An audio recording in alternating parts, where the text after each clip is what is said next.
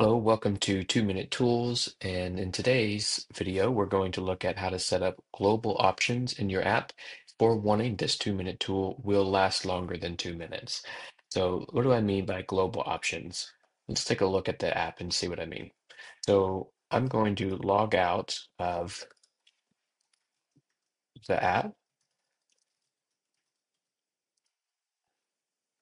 So if you notice a couple things on the app, you'll see that this says hello, comma. This has a bean next to it, and it says bean balance. But what if I'm making an app and want to be able to change this bean balance or this icon or this greeting anytime I want to? That's where global options come in. Let me show you how that can be changed. I have this record for global options. I'm going to take this and I'm just going to copy it here. I'm going to hit save. And then I'm going to go back to my app. And let's say someone clicks scan and then they go back to the home page. If you notice, the greeting is changed. And this could be changed for all of your logged in users. Instead of bean balance, I think I would rather count cupcakes. I'm going to click save. And as soon as the user navigates back to the home screen, it'll automatically be updated with cupcakes now.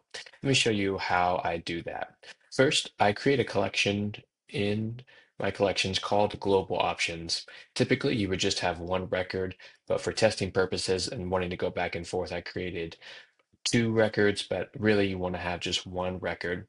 And what you want to do is when a new user signs up, you want to assign that global option to them with a relationship. Let me zoom in and show you how I've done that. So I did a custom sign up form here instead of the Adalo form. If you need to know how to do a custom form, check out another 2 minute tool for how to do that. But in this sign up button, I created this as a custom list. And I did all the global options where the ID is equal to 1.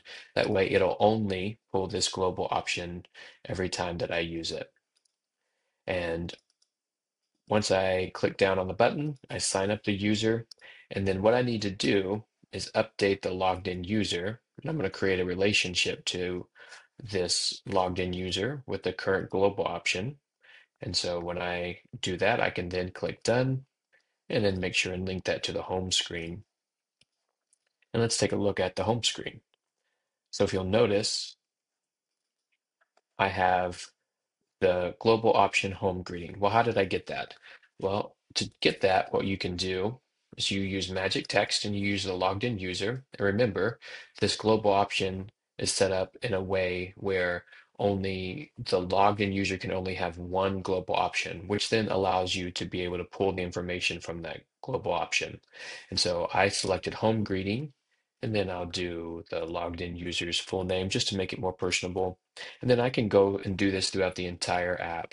I can then go back to the logged in user, select the global option, and then and click the rewards name. And now I can have the rewards name in there as well.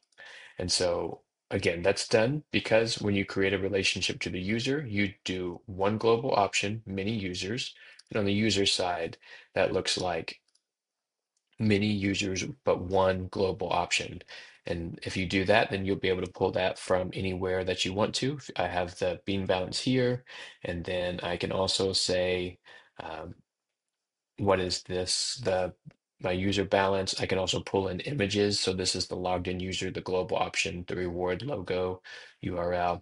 And that's just a nice way, especially if you're going to be building this app to send it out to people, that you can make it go really, really quickly. But it is key to have the users sign up and then make that connection to the global option. And then from there, you can change the global option at any time. And as soon as the user navigates back to that page where the magic text is, that'll be updated. No need to push new builds or publish new versions to the app stores. Hopefully that's helpful.